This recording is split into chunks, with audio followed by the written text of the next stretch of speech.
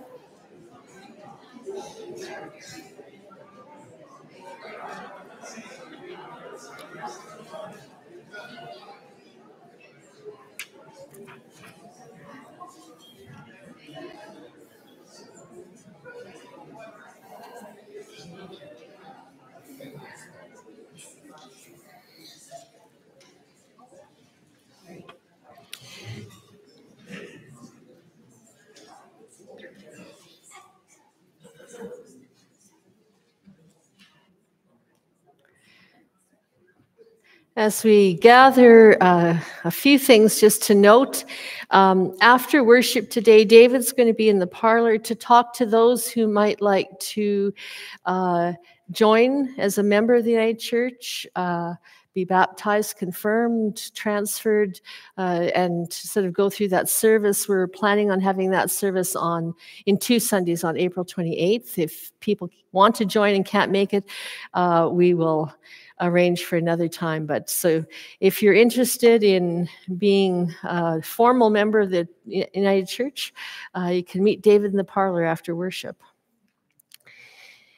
As we gather, I just want to let you know that we're ordering in large print copies of these days again. There's always an extra couple copies. This is actually from January, February, March, but there's still wonderful reflections to read each day. And the extra copies are on the greeters table so that you know that they're there if you want to pick one up. For the next 2 Sundays, I think we could use people to make coffee.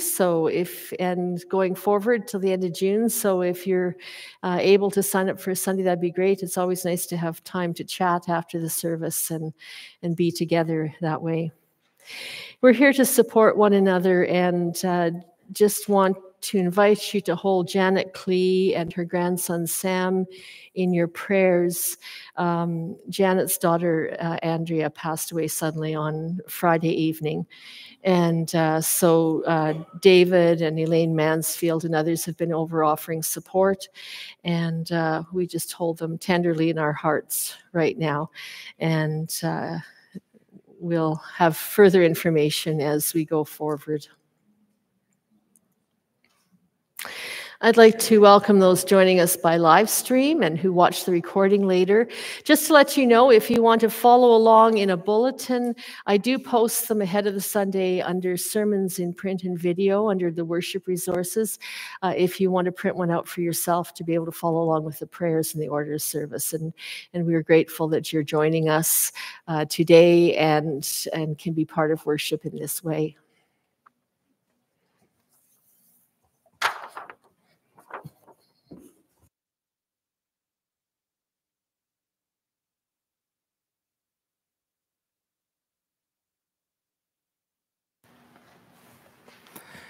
Our call to worship is printed in your bulletin this morning. Please respond with the words in boldface lettering. 'Tis the season of Easter. Christ is risen. Christ is risen indeed. Hallelujah. With the disciples, we journeyed through Jesus' arrest and crucifixion. With the disciples, we waited in grief and despair. With the disciples, we greeted an empty tomb and possibility renewed. With the disciples, we shouted from joyous hearts, Christ is risen. Christ is risen indeed. Hallelujah. Like the first disciples, we welcome Christ's presence within us, around us, and among us. For Christ is risen. Christ is risen indeed. Hallelujah. I'd like to invite Misha to come forward, and together we'll light the Christ candle as everyone sings, Halle, Halle, Halle.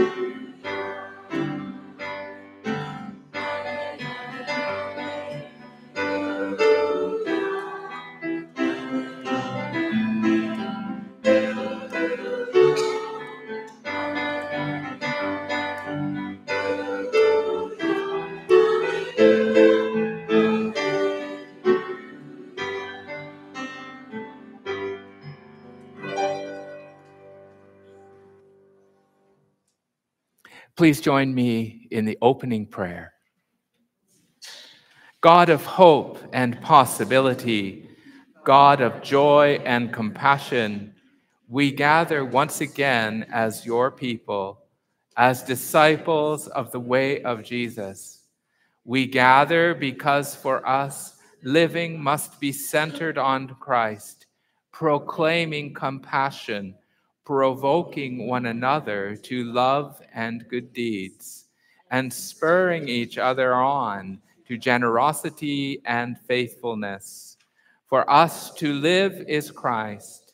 We declare this with boldness, O God, and ask your blessing upon us as we gather today. Amen.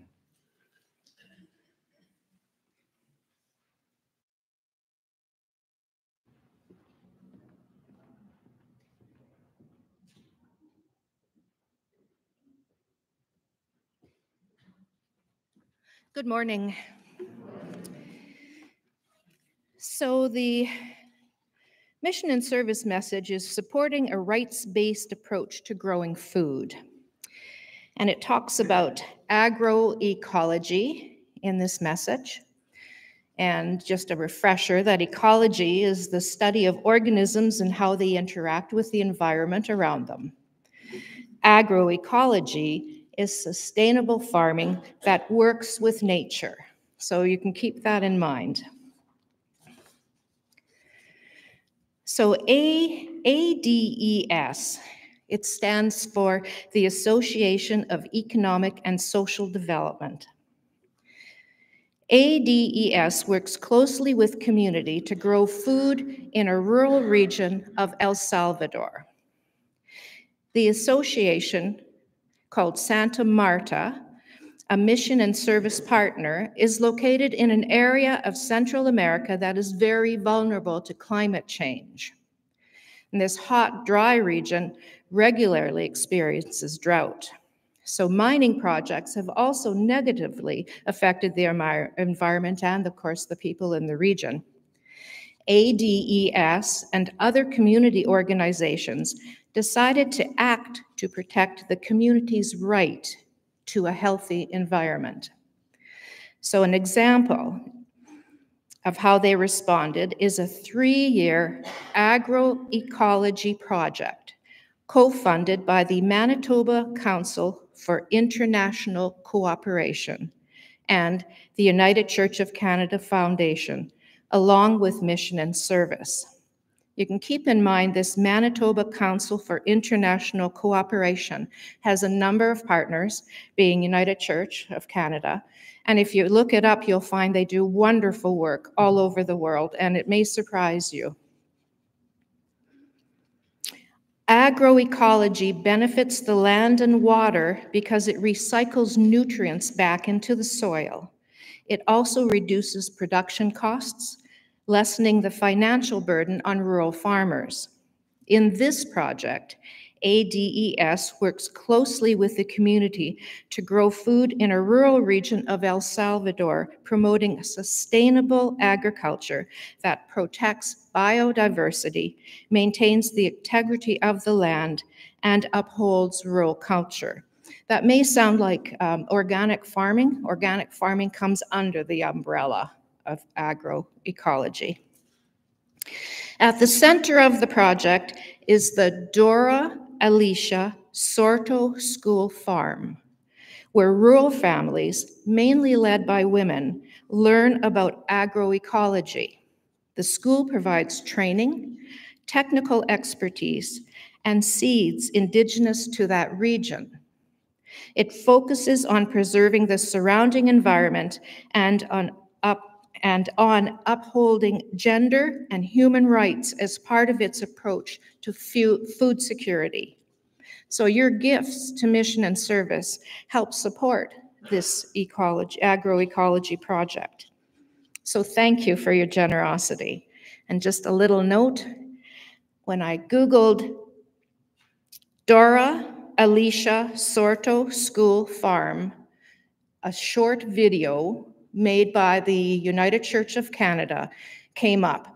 And they've got a translator, but the ladies are telling you how this project began and their involvement. So thank you.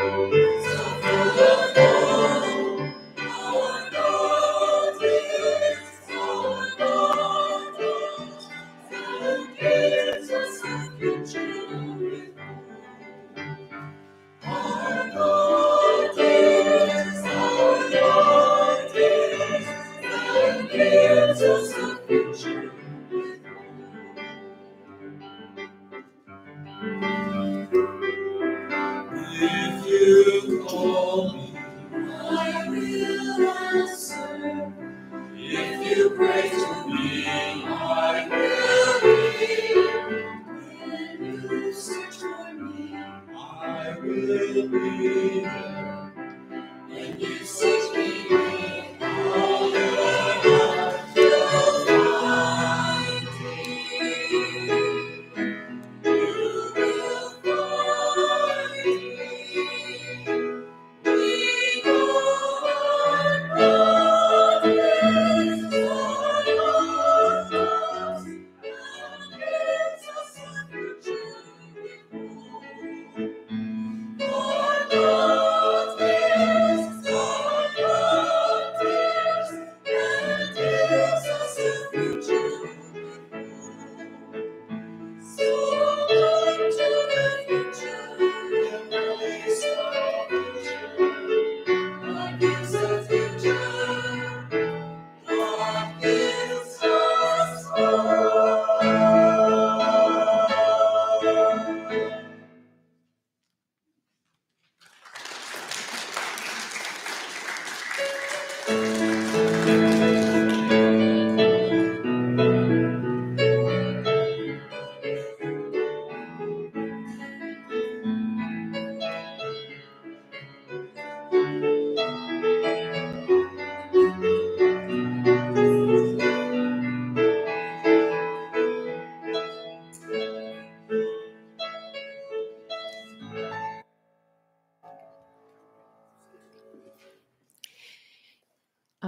Online session I was taking part in recently, a book study called Canoeing the Mountains. And if you want to hear about that, I'll tell you about the book sometime.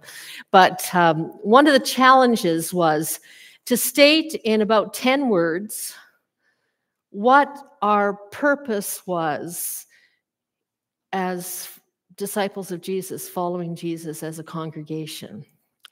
And so I looked at what we say as our church, and it would be for Jesus bringing help, home, hope, and healing to our community.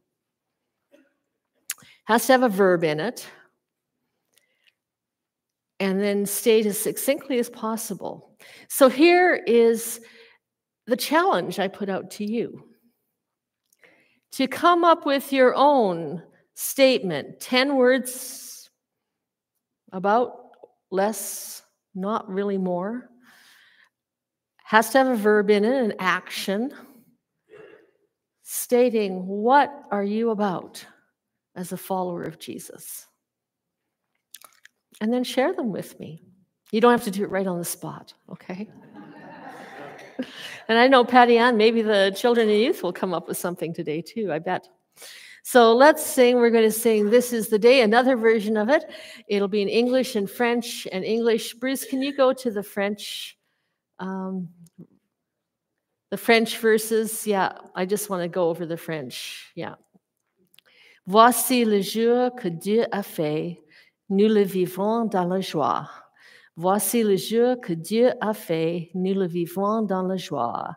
Chantons, chantons Alléluia, chantons Alléluia, chantons Alléluia, nous le vivons dans la joie. So let's sing together, English and then French and then English. You can do it.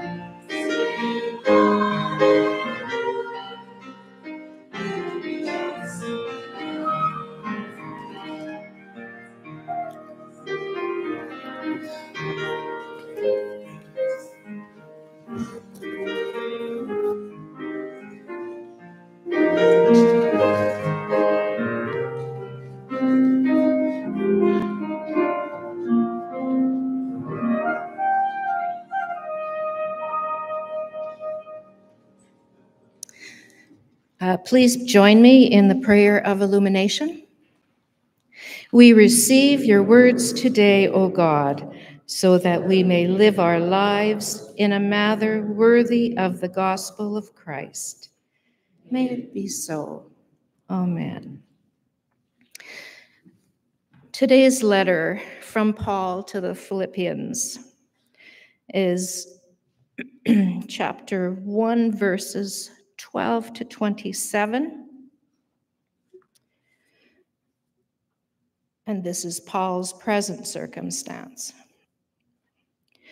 I want you to know, beloved, that what has happened to me has actually helped to spread the gospel, so that it has become known throughout the whole imperial guard and to everyone else that my imprisonment for Christ and most of the brothers and sisters, having been made confident in the Lord in my imprisonment, they dare to speak the word with greater boldness and without fear.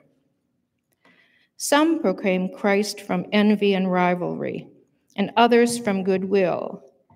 These proclaim Christ out of love, knowing that I have been put here for the defense of the gospel. The others proclaim Christ out of selfish ambition, not sincerely, but intending to increase my suffering in my imprisonment. What does it matter?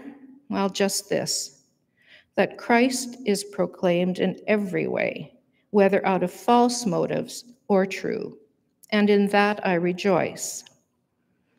Yes, and I will continue to rejoice, for I know that through your prayers and the help of the Spirit of Jesus Christ, this will turn out for my deliverance. It is my eager expectation and hope that I will not be put to shame in any way, but that by my speaking with all boldness, Christ will be exalted now, as always, in my body, whether by life or by death. For to me, living is Christ, and dying is gain. If I am to live in the flesh, that means fruitful labor for me, and I do not know which I prefer. I am hard-pressed between the two. My desire is to depart and be with Christ, and that is far better. But to remain in the flesh is more necessary for you.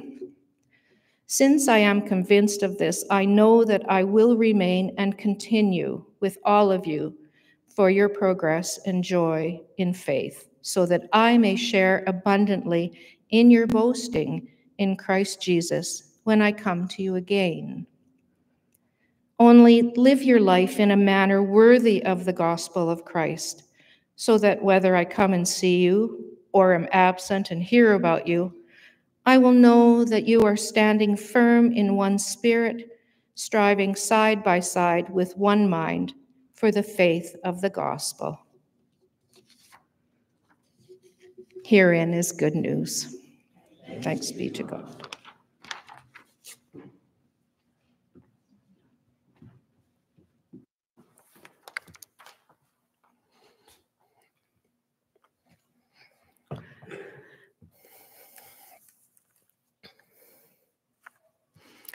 Every year, each United Church congregation fills in a statistical form to submit to the national offices of the United Church of Canada. Not one of my favorite tasks. This form also includes information about numbers attending worship and attending various church programs, number of confirmed active members, number of adherents, financial numbers, names of ministers and council members, and you get the idea. This year, a new question appeared. How many volunteer hours are contributed by people in your congregation? This question led to an interesting discussion by our church council. Are we volunteers here at church? Or do we see what we offer in this context in a different way? The unanimous agreement was that we don't volunteer at church in the same way we might volunteer for another organization. Our contributions made to our community of faith, of time, energy, skills, and resources are about living a call to discipleship. It is about vocation, not volunteering. As one person said, Jesus didn't call volunteers to give a few hours of a week to his cause. Jesus called disciples to devote themselves fully, body, mind, and spirit, to living the way he taught. Jesus called disciples, not volunteers. Being disciples of Jesus then was about a total commitment. The disciples left everything behind to follow Jesus and gave their whole selves to learning from him and later preaching the good news that he shared. Being disciples of Jesus today also means total commitment. We aren't just disciples for a couple of hours on Sunday morning or when we drop by the church to participate in something during the week. When we choose to follow the way of Jesus, we shape all of our lives around that choice and commitment. Every aspect of our lives is carried out from the perspective of being a disciple of Jesus. Body, mind, and spirit, we seek to be attuned to the Spirit of Jesus. Then, when we volunteer for other organizations, we do so out of our belief that Jesus calls us to love and serve others. In our paid labor and professions, we work with excellence, care, and compassion that are called out of us as disciples of Jesus.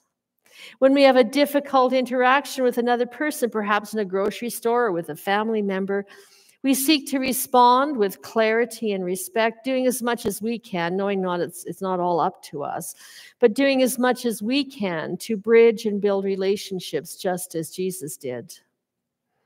Our rising and our sleeping, our working and our playing, our living and our dying are all reflections of our commitment to following the way of Jesus. For the Apostle Paul, who wrote the letter to the Philippians, that is abundantly clear. In the portion of the letter that we heard this morning, he declares, "For me, living is Christ and dying is gain." He goes on to speak of living one's life in a manner worthy of the gospel. For Paul, following Jesus is an all-in thing, not just a few hours once a week or two. To celebrate my confirmation at the age of 14 through Acme United Church, I made a cake for myself that looked like an open book, and on it I put these words of Paul, "To me to live is Christ." These words from Philippians. I'm not totally sure how or why at the age of 14 I came to choose those words. But still today, they reflect for me the commitment I was making through my confirmation as a member of the United Church of Canada. At that age, I hadn't yet discovered my call to ordain ministry, yet those words were more predictive than I could have imagined. To me, to live is Christ. Yet one doesn't have to be a minister to answer the call to discipleship. Day by day, week by week, I see you people in this congregation and people in other congregations living your lives in total commitment to the way of Jesus. I see the Spirit of Jesus in the energy and care that you offer, not only in this community of faith, but in everything that you do. I see it. To me, to live is Christ. That is what we are about. We are disciples of Jesus, not volunteers. Paul writes to the Philippians words of encouragement and inspiration. He says to them, "Some people proclaim Christ out of envy and rivalry, but others from goodwill. These proclaim Christ out of love. The others proclaim Christ out of selfish ambition, intending to increase my suffering." Paul was willing to live for Christ, suffer for Christ, and die for Christ. He was truly all in once he embraced Jesus. In fact, Paul was just that kind of person. When he was persecuting Christians, he did so with total commitment and enthusiasm. Now that he was a follower of Jesus, he lived and preached with total commitment to the way of Jesus. Paul was never half-hearted about anything. So Paul encourages the Philippians to also be wholehearted in their commitment to the way of Jesus. However, he warns them to be aware of the intentions and values which drive their commitment to Jesus. He names that some who claim to follow Jesus have envy, rivalry, and selfish ambition as motives for their preaching and teaching. Others, he notes, preach, teach, and care for others out of love and goodwill.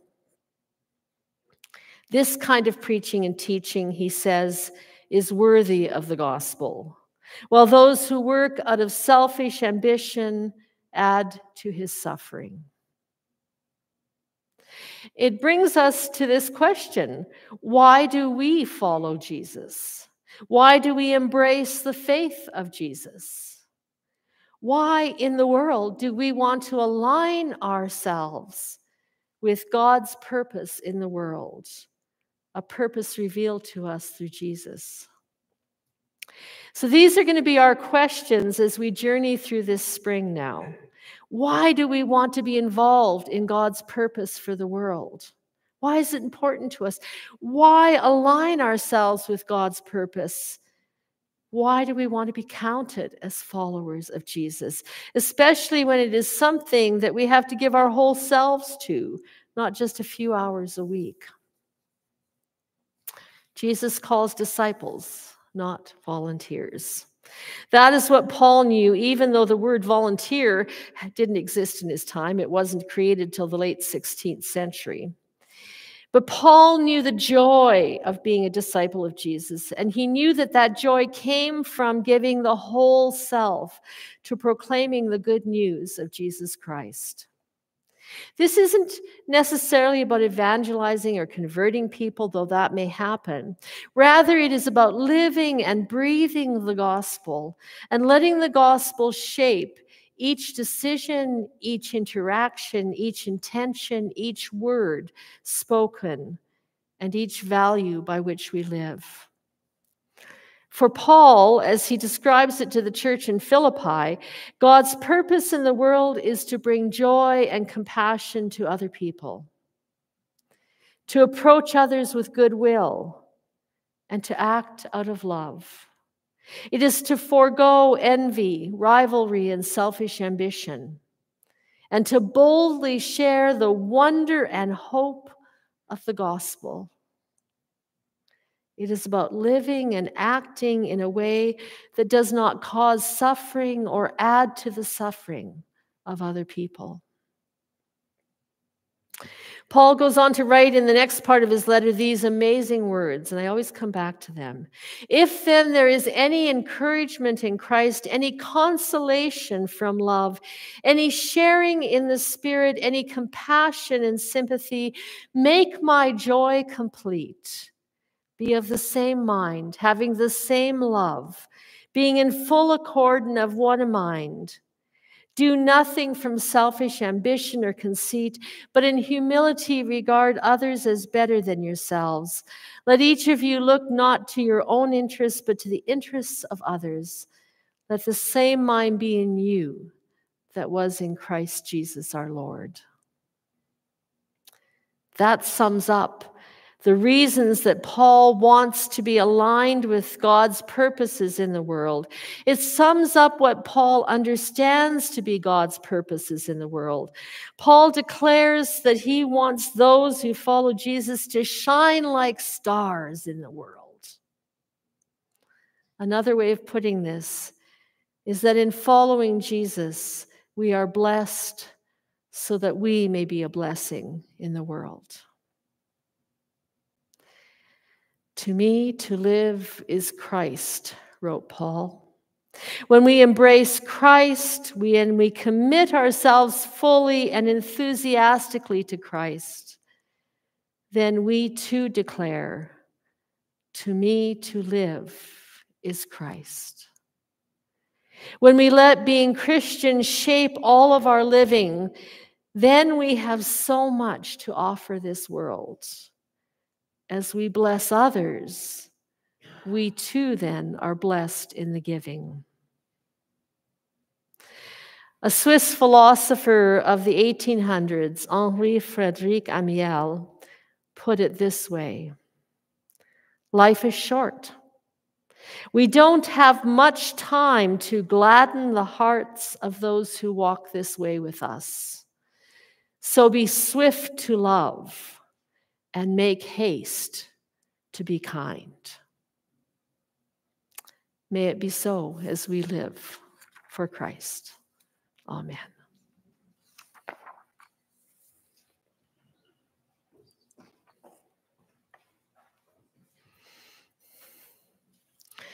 A week ago, we felt the breath of winter. This week, we're feeling the breath of spring. This is a hymn written by a United Church minister several decades ago, As Comes the Breath of Spring.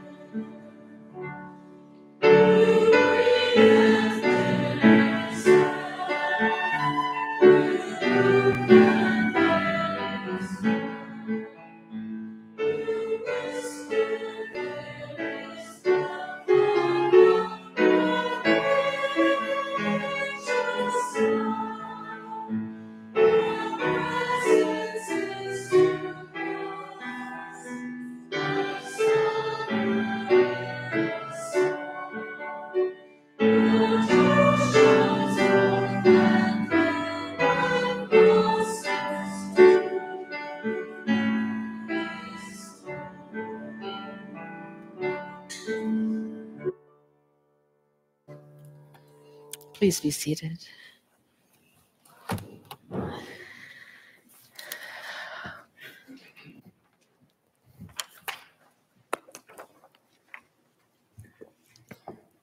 Let us join our hearts in prayer. Let us pray.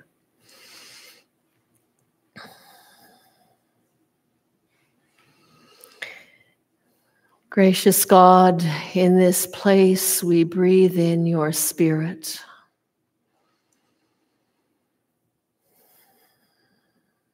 We breathe in the presence of Jesus.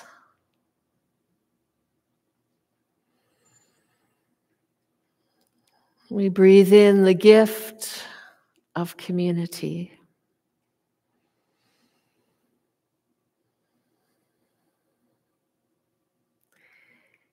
In this place, we bring all that is in our hearts, the things that we are feeling grateful for today.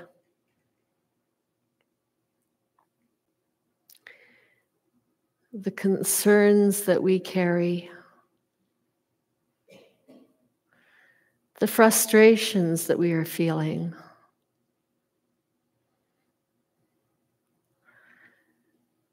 the roadblocks we've come up against in our lives.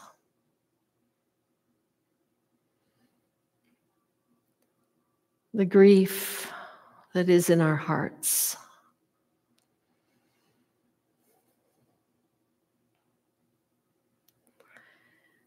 We bring this all to be wrapped in your love, O God, to be held in the care of this community.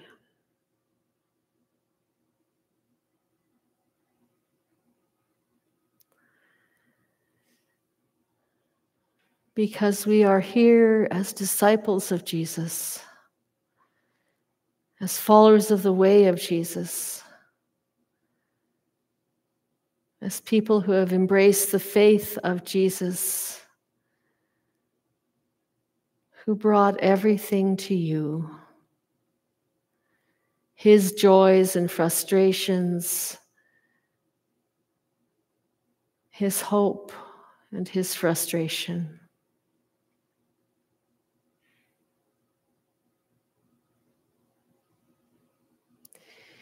In this place, we bring to you all the prayers of our hearts. And we take up our privilege and our commitment to pray for others.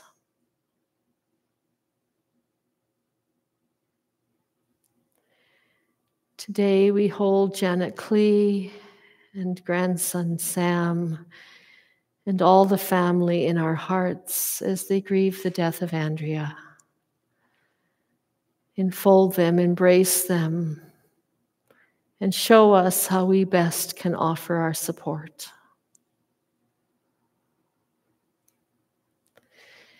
We pray for all who are grieving today, those here among us, those in our congregation, those in this community and beyond.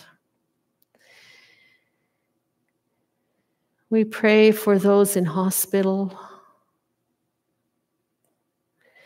those who are feeling ill today, those who are lonely, those who are overcome by despair.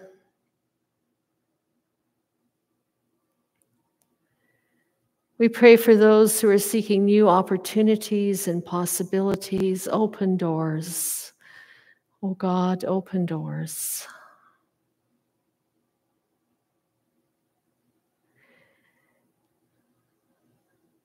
We pray for family and friends that we hold concerns for.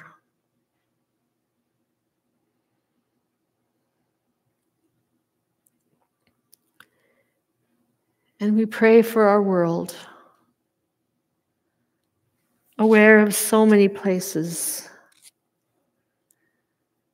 that need compassion and peace. We think of Ukraine.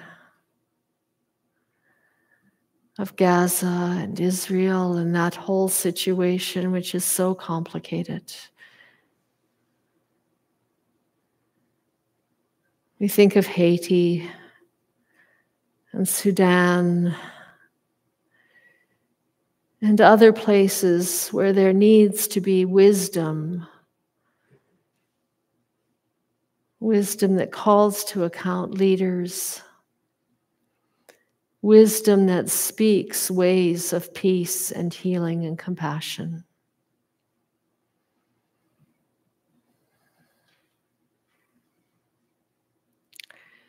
Gracious God, receive all of our prayers from the depths of our hearts. Receive our worries, our needs, our hopes, our joys. And guide us this day and every day as we follow the way of Jesus wholeheartedly and with conviction. For it is in his name that we offer all of our prayers and gather our prayers together as we offer together. Our Father, who art in heaven, hallowed be thy name. Thy kingdom come, thy will be done on earth as it is in heaven. Give us this day our daily bread, and forgive us our trespasses, as we forgive those who trespass against us. And lead us not into temptation, but deliver us from evil. For thine is the kingdom, the power, and the glory, forever and ever. Amen. Out of the gratitude and hope of our hearts, we present our offerings.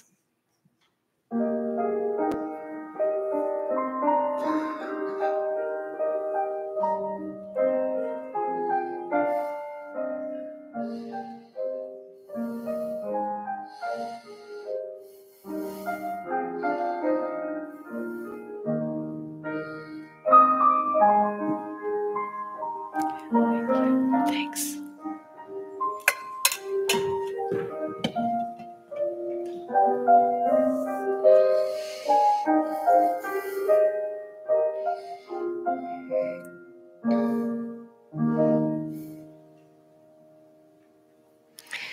Gracious God, we bring all the gifts of our hearts and lives, the ways that we serve you day by day, the ways that we share your love and compassion.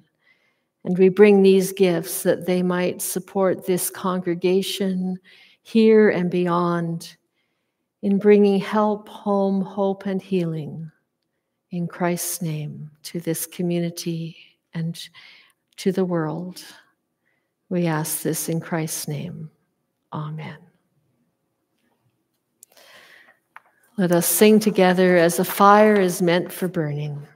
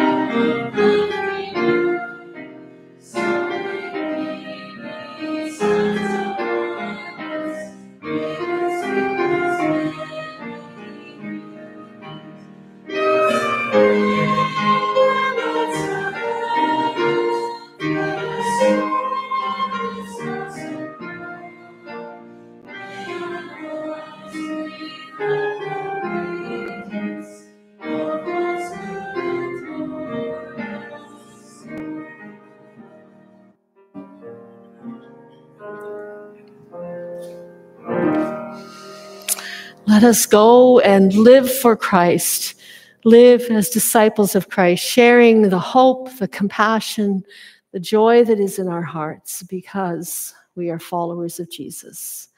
And this we know, that the grace of Christ attends us, the love of God surrounds us, and the Holy Spirit keeps us now and forevermore.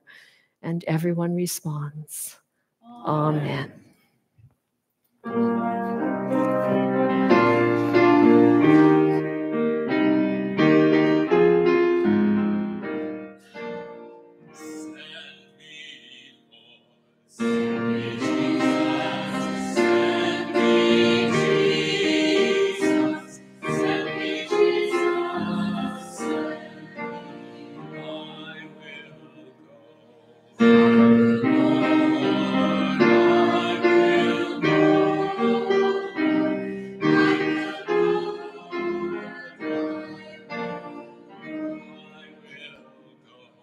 I will